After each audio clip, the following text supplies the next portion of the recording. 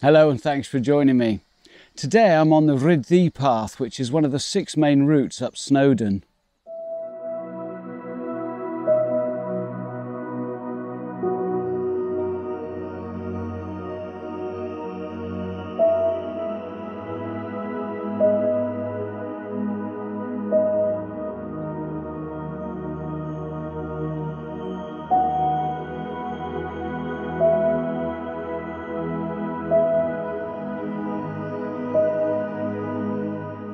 Now, I'm not actually planning to head up to the summit of Snowdon.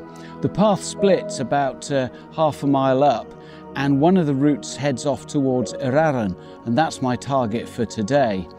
Not necessarily to reach the summit, but I would like to get up to the col between Yr Aran and Snowdon, which gives me good views on the southern aspect of Snowdon and also down into Bwlch Llan and the Watkin path.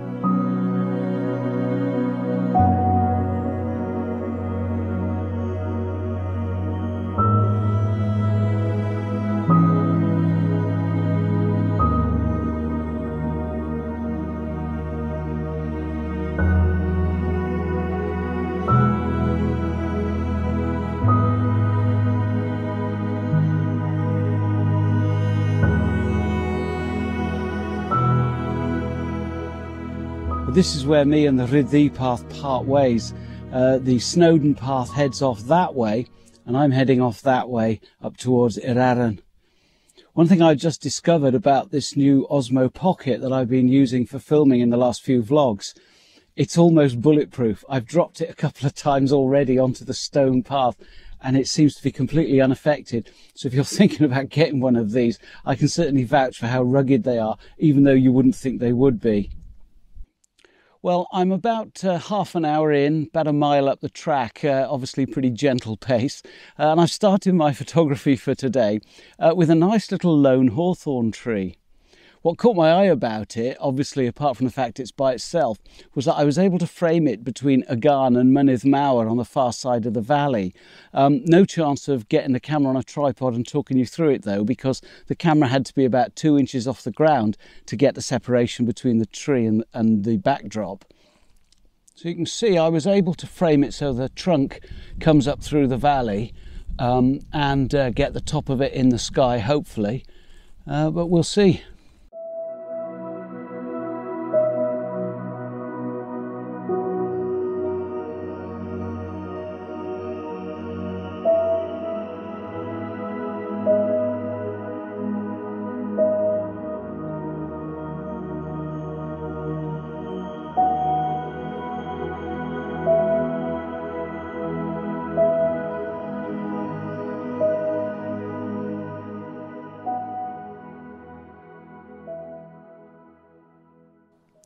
Just listen to that.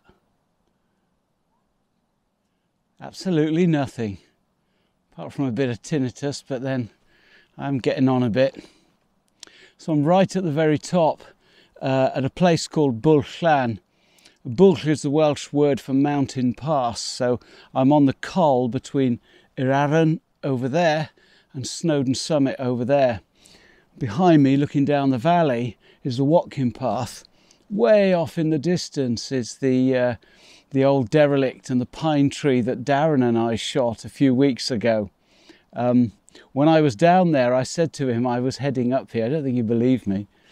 Anyway, it's been a really nice walk up and I've spotted loads of compositions, but the first order of business is a pit stop, have some lunch, and then let's get some serious photography done. Okay, so lunch break over. I have to admit to you, I have taken a whole bunch of handheld shots just as the light was really changing. The sun's been out, gone back in, been out, back in. It's always like that in the mountains, so you just get what you're given. What I've got set up here though is quite an interesting shot, so I thought you might be interested to see what I'm doing with it. I've got a lovely stretch of rock here in the foreground and then a leading line of the ridge, the south ridge of Snowdon, leading you all the way up to the summit. I've had light coming and going and bouncing off the different crags, creating depth in the image. So let me just talk you through how I set up for mountain photography. The key thing about this, it's about being ready to capture the light. the compositions kind of set themselves up to some degree because you're looking for angles and shapes, particularly diagonals. And then you're just waiting for the light to bounce off those diagonals or sit behind them, create the contrast that makes them pop out of the image. So I'm set at my sweet stop aperture of 5.6, and that's perfect because it's unlikely that any of these compositions as I'm walking down are going to have anything particularly close up in the foreground. So I can leave it at 5.6 on aperture priority. I don't care about shutter speed. I've got no movement in the frame at all. As I say, this is just about being able to react to the light and capture those images as the light shows itself. So I'm just dialing in a little bit of exposure compensation here and there. I'm center weighted metering. That's all I need for this sort of thing. And then I can quickly react, dial in a bit of exposure compensation and fire off a few exposures. Give me something to work with back in post. So what I'm going to do with this, I've got about a 3-mile walk back down the mountain. I'm going to bring you along parked on top of my main camera like this. I'll show you what I'm looking at as I take the images. The way I tend to work is this. When I'm walking up, I tend mostly, if I can, just to shoot on through. So I'm hauling my way up with my walking poles. Much easier heading back down. So what I'm doing heading back down is I've got the camera on the tripod, you're on top of the camera, so that we can stop along the way, because there's a good 5 or 6 compositions that I spotted on the way up that I've made a note of that I'm going to get as we go back down. Now the other thing that's really important in the afternoon as we head down, the sun is coming round. I'm hoping, even though it's behind some clouds at the moment, that it will illuminate the compositions that I've spotted, because it's going to be kind of shining on them. If it doesn't matter, not a problem at all. I can always pop back up another time, give me a good excuse, not that I need one, but also you just get what you're given. The thing about landscape photography, particularly in the mountains, is to make the most of what you've got, have some fun with it. If you get the light, you get the light. If you don't, you don't. It doesn't matter one jot. So a couple more compositions along the way. Let's go and have a look. And now for this one, I've got a classic mountain composition going on here with some foreground, midground and background. So to start with, in the foreground, I've got a little rocky outcrop and a lovely dry stone wall. Then in the midground, I've got twin mountain lakes, and I'm looking down on them from an elevated position with some old slate quarry workings. And then far across the valley, my main backdrop is the beautiful ridge of Agarn on the one side, and on the other Mynydd Mawr. And as you get your eyes taken down the Nantlle Valley, and some nice detail in the sky at the moment as well. I've lost the light, but there's some really nice cloud detail to make up for it.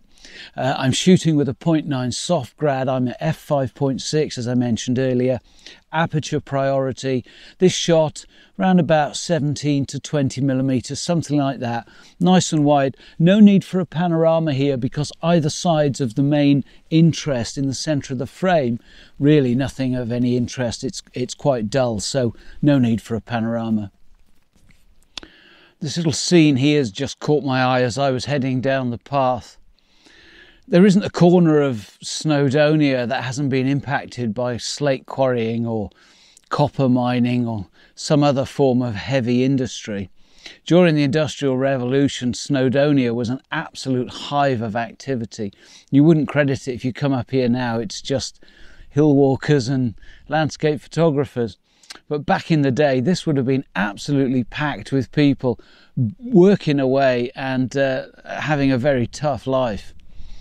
I really like this old derelict building though. I like the way it's got some old timbers in it, because very few of these buildings do have any timbers left. I love the way they really dressed the stone beautifully. All of the lines and angles are absolutely spot on. They didn't need to. They were just simply building functional buildings. But that sense of pride comes through, because even to this day, 150, 200 years later, you can still appreciate the workmanship. What I like about this particular scene is the way it's framed, on the left by the spoil heap, and on the right by this narrow gorge that I'm walking through, and the path leads your eye down past the building across to the Nantlle Ridge.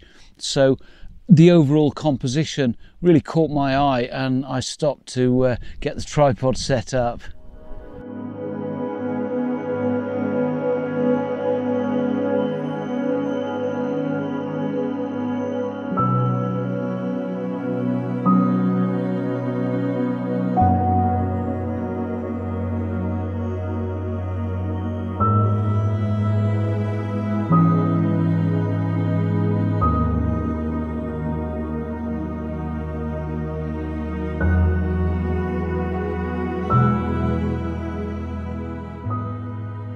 Now, the word literally is used far too liberally by millennials and snowflakes with very little thought to its actual meaning.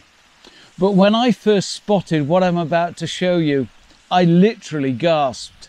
This beautiful little waterfall that drops about 60 or 70 feet into this hole, and the way it just cascades down the side, this beautiful veil of splashing water and the colours on the rocks at the bottom. Absolutely superb. I think I might take a photograph of this. So let me explain what I'm doing with this one. It's actually quite complicated. Not the sort of composition you'd want to particularly get too close to if you've got any sort of vertigo. So I'm right on the edge of a drop that's probably the thick end of 100 feet. Anyway, the way I've got this set up is there's a little rock right in the foreground. And I want that rock specifically in the bottom of my shot because that gives you the sense of depth of the hole that this waterfall is dropping into. Without that, I could simply be shooting it from a rock some way off. I want to get the sense of the fact it's just dropping into a hole. Now, I've been waiting for some light. Might have a long wait by the looks of it, but that doesn't matter. I'm not in any rush at all. And this is rather special, so I'll wait it out as long as I need to. In the meantime, let me just tell you what I'm up to in terms of my camera settings. Now, I mentioned that rock in the foreground that I really want to have in the shot so that I can demonstrate the depth in it. That rock needs to be in sharp focus though, so this is going to be a focus stack. And what I've done is I've taken a shot of the rock, focusing on it, nice and sharp. That's perfect. So that's in the can, and I can blend that in with whatever I get for the rest of the composition, which frankly will be the other at least 90% of the image. Obviously the floor of the hole is about 100-120 feet away from the camera, so focusing the rest of the image is relatively straightforward, and I'm focused on the pool at the bottom of the waterfall. So the settings that I'm using for this shot, very straightforward. I've got an aperture dialed in of f10. That's giving me at ISO 200 a shutter speed of 1/4 of a second. That's exactly what I want for this particular sort of composition. It's going to smooth the water a little, but still leave plenty of detail in there. I don't want it just to be a solid white blur. It also means that where the water is just bouncing off the sides, I might get some little flecks of movement going left and right from the main stream of water. But I really want some light because earlier on when I walked up and spotted this composition, I thought, oh, it'll be great when the sun's moved around a little bit and it's shining straight in there because the reds and oranges of the staining on the rocks would look fabulous. It's a bit flat at the moment, unfortunately, but it's still a beautiful composition. I just wish I had some light. I really can't wait it out. I've been here for quite a while now. Yeah, I think I'm sticking with what I've got for this one, but I'm definitely going to come back. I have it in mind to come back in the summer and wild camp somewhere up near the summit of Yr Aran, and maybe I'll pick it up then. Well, how about this for a classic Snowdonian mountain scene? This beautiful little cascade as it runs down. I'm getting down towards the bottom of the mountain now, so as the little streams tend to merge together, you get slightly bigger runs like this. Makes it a bit more interesting from a photographic standpoint. Composition is very, very classic. The cascade running off down into the bottom right hand corner, but I've also managed to get the summit of Yr Aran in the composition as well at 12 millimeters. I'm shooting it at f6.3, which is giving me 1/10 of a second. Absolutely perfect for this kind of moving water.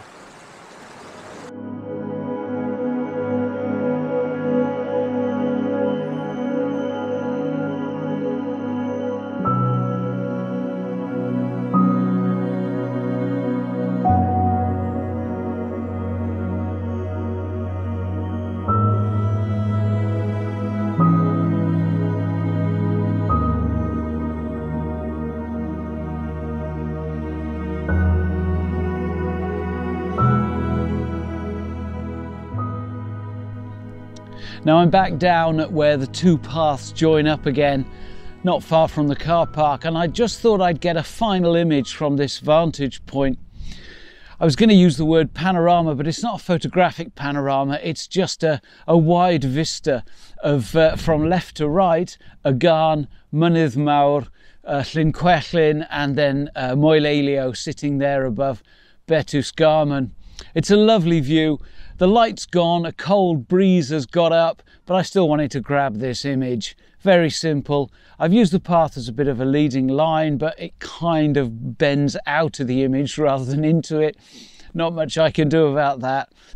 So I think I'm going to leave it there for this one. I've had an absolutely fabulous day out, and I really hope that I can convey how much I love this part of the world. I really enjoy doing my off the beaten tracks and my park and shoots, but my favourite are always the big, long, high hikes in the mountains. By far and away my favourite kind of photography and day out. Anyway, thank you ever so much for coming along with me. I always appreciate your company and your support. And if you haven't done it yet, why not subscribe now? Join me next time. Cheers.